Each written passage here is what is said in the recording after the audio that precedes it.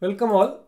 So this is the part 4 of creating a new decoupled CMS website. So this is about configuring the preview feature for blog posts.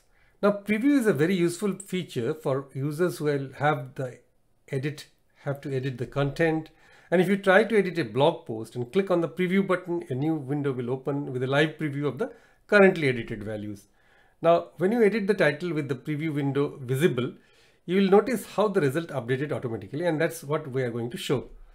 The CMS doesn't know what razor page to use when rendering a content item, and will use a generic one instead. However, the same way we provided a pattern for generating an alias, we can provide a pattern to invoke a specific page for previewing a content item.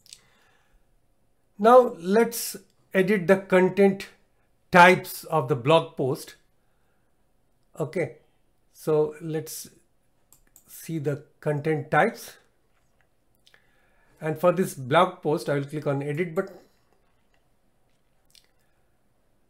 And then we come below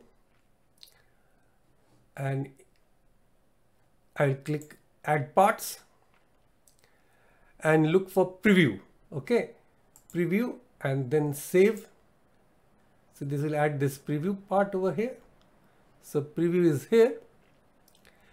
And on this preview, I will click edit and edit part preview. Now here there is an empty pattern text box. So here I will enter a code.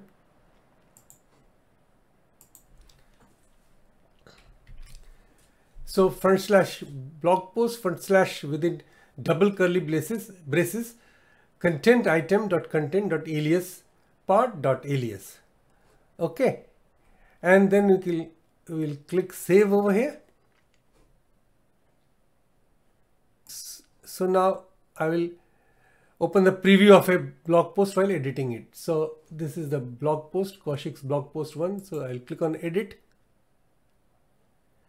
And as I edit it, I'll have to simultaneously preview it to see that, whatever changes I am making to this markdown body or title or whatever, it will automatically change live. It will do the live change. And let's see this. So what I will do, I will open the preview window. And if I click it on the other side of the pane, and then if I change something, Kaushik's blog post 1, if I make it Kaushik's blog post 1 changed. Now this was simultaneously changing on the preview window, which I cannot show you because I cannot show both the things together within the same screen on a recorder, but you can see that this has also changed. So when I change this is also changed. And then if I change the markdown, so I will just focus on this side. I'll put this edit blog post on another side, and I will make the changes on the actual editor. So testing, you can just have a look over here. This is the preview window. Preview window is simultaneously changing the preview window contents